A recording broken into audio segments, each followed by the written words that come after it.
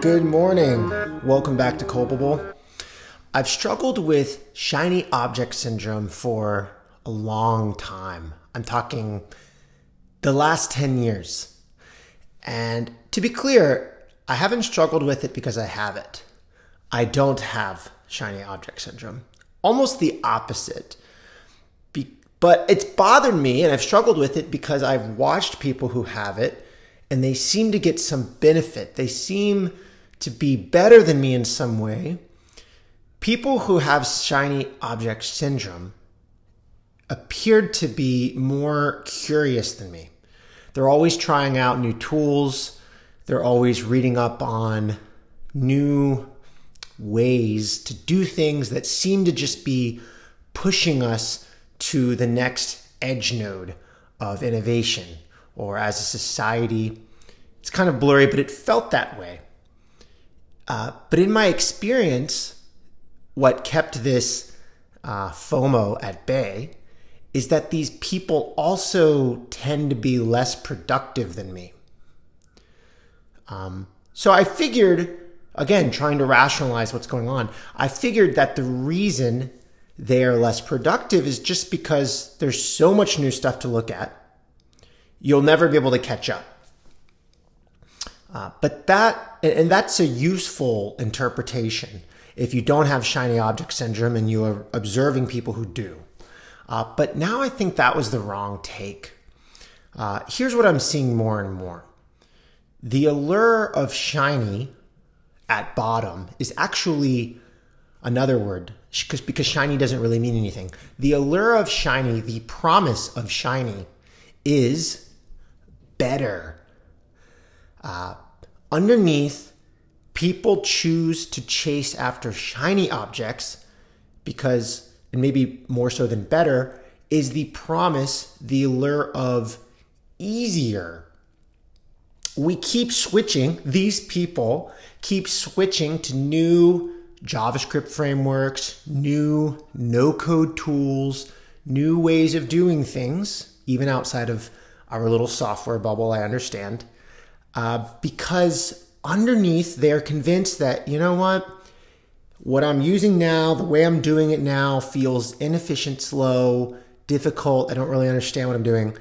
But if I go for this other thing, I'll finally get it. That's kind of how I'm processing it now. But it's worth remembering, if you've ever done anything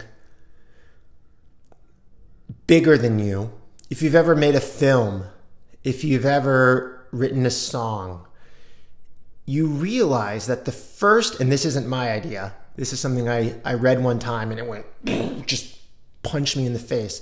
The first 90% takes 90% of your time, effort. The last 10% takes 90% of your. So what that means is the learning curve or mastery of something is always hard.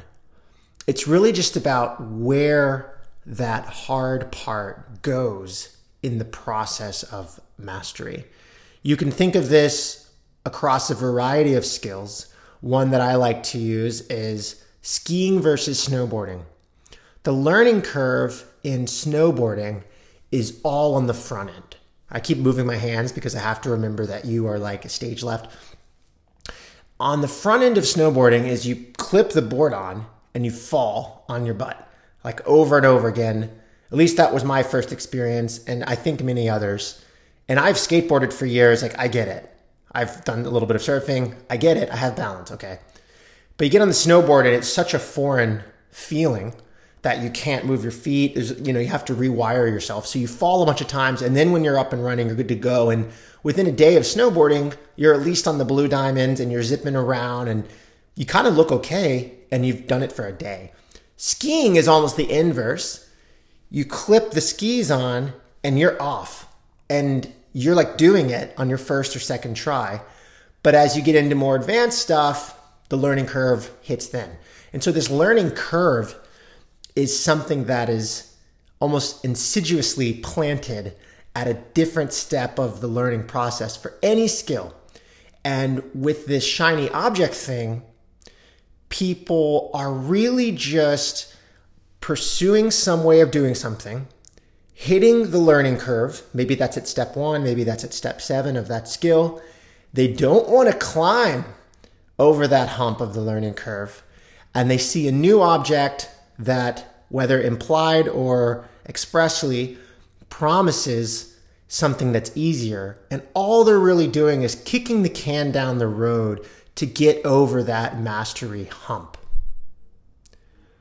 But once we remember that nothing worth doing is easy, we'll be cured. See you next time.